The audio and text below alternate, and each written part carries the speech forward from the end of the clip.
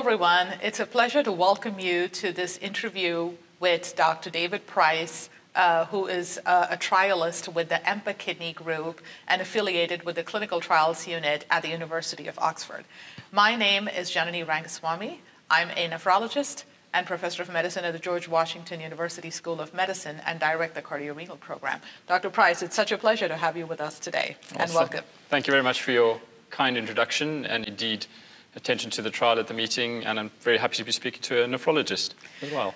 So, I think the heart-kidney, connection has come a full circle, and I really think your trial represents a very important addition to that growing body of literature, especially in the SGLT2 inhibitor space, and the profound impact it has had uniformly on cardiovascular and kidney outcomes. Now, we were really energized to hear the high-level data reported at the ASN for the main trial with EMPA-Kidney, but I would love for you to be able to summarize for our audience some of the key takeaway points from the main trial, and particularly the cardiovascular outcomes. Okay. So EMPA-Kidney was a trial which, as you say, aimed to test the impact of treatment with the SGLT2 inhibitor empagliflozin compared to placebo in patients with kidney disease, chronic kidney disease at risk of progression. Now, how we define that in the EMPA-Kidney trial is a little bit different to what some previous trials have done in this space.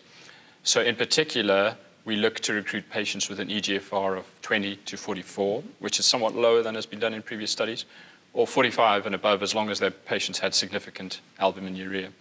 And when you look at the baseline characteristics for the population, we did manage to recruit patients with a substantially lower kidney function, as determined by eGFR overall.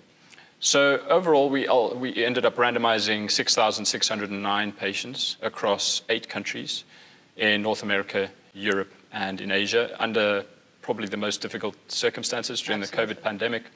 And the entire team, led by my colleagues Will Harrington and Richard Haynes, really did a spectacular job to guide the trial through that.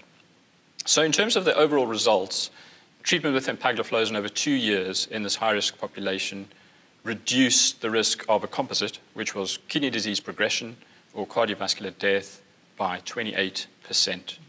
And I would say the other notable finding, which Will Harrington covered at the ASN meeting, was that the benefit appeared very similar regardless of whether or not one had diabetes at baseline. Moving to the cardiovascular outcomes, one thing we did realize was that the trial actually had fewer cardiovascular outcomes overall, perhaps than we anticipated at the start. So even though cardiovascular disease contributed towards the primary outcome, there were relatively few events in that space. And so in the presentation here, we've stepped back a little bit to look at 3 particular outcomes: cardiovascular death or heart failure hospitalization, also all hospitalizations for heart failure, and thirdly, a kind of more broad adverse cardiovascular event outcome.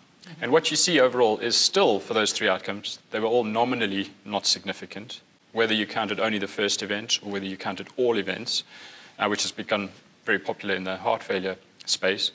But nonetheless, the results look very consistent with what you see in the other trials overall. Absolutely. The final thing I'll mention is that we did also look as a key secondary outcome at being hospitalized for any reason.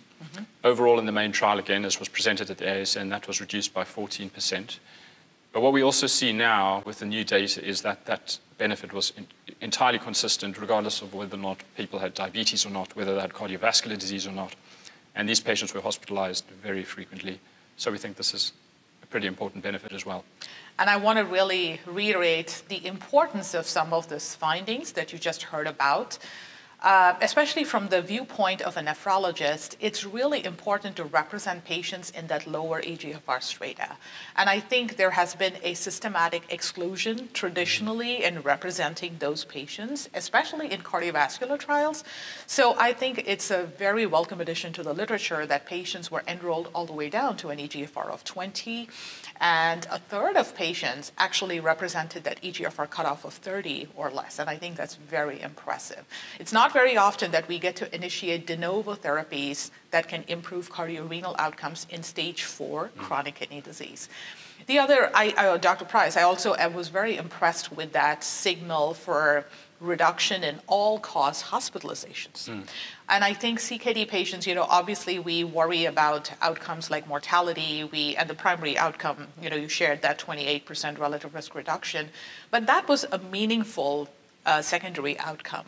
So tell us a little bit more about, why do we think EMPA might have influenced that, and how can we take that signal forward in future research? Yeah, the all-cause hospitalization signal is an interesting one. As I said, it was one of the key secondary outcomes. And when you look at it, the way we categorize these hospitalizations is using the medical dictionary, MEDRA. And if you just step back and look at the broad classes within that, there's about 20 or 25 subgroups, if you like, within MEDRA. And you might have expected to see that all of the hospitalizations that were prevented were in one particular group, maybe within the heart failure area, or maybe somewhere else, maybe within the renal complications. But overall, I would say the signal is not quite like that. There's a pretty, I would say most of them trend towards a reduction, but only one of the 20 or 25 is actually significant by itself. And so I think it requires further work to understand exactly where the benefit is coming from. I suspect it's really driven by benefits in a number of areas. Heart failure is the one we would all anticipate, but it does seem to be that it's a little bit more widespread than that. More than just the heart failure. And I really think that's, one of those things that needs to be explored, because the burden of hospitalizations in patients with kidney disease is tremendous, and also consumes a lot of healthcare resources and dollars. The other, point I, wanted to get your thoughts on, you commented on the relatively lower rates of adverse cardiovascular events than expected. And interestingly, the mean eGFR in this trial was the lowest in the kidney outcomes trials with SGLT2 inhibitors at 37 cc's per minute. Now, we're very familiar with that, CKD, especially as your GFR goes down, as a risk enhancer for cardiovascular events. So what are your thoughts on that? I don't want to call it a paradox, but on that observation. Well, I think a couple of things worth commenting on. Firstly, with the design of the trial, we modeled the event rate. And to do that, we used evidence from different studies. But we also had large-scale data from a trial that my colleagues ran some years ago called the SHARP trial, which was lipid lowering in patients with chronic kidney disease. And the cardiovascular death rate that we thought we might see was modeled from that, albeit making some assumptions. And I think maybe with reductions in events over time, maybe that's particularly what happened.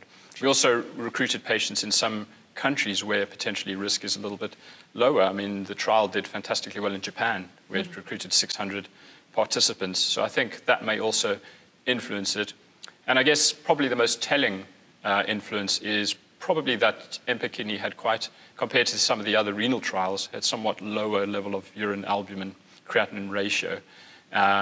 And we know that that's a particular driver of cardiovascular events. Absolutely. And I suspect we also had less patients with diabetes. I suspect those two elements, along with perhaps some, assumptions that we made in the modeling at the start, is probably what explains the lower than expected. And perhaps also the baseline rate of cardiovascular disease was different and lower in EMPA-Kidney. Yes. I think those are all some of the nuances that help us understand that. And the point is that we look at the totality of evidence and not, and there's always going to be some of these between trial differences, but I think overall the messaging was very clear. The final point that I want to make, and I really want to congratulate your trial team and the leadership, the patients, and all the other background work that it took to conduct a trial so impeccably in a pandemic.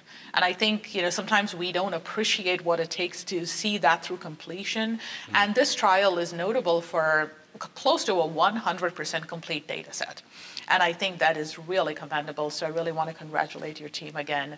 What a fantastic addition to the literature, and thank you. Well, thank you very much. And in closing, I should also highlight in particular the leadership of colleagues in Oxford and indeed in all the 8 countries around the world under the most trying of circumstances.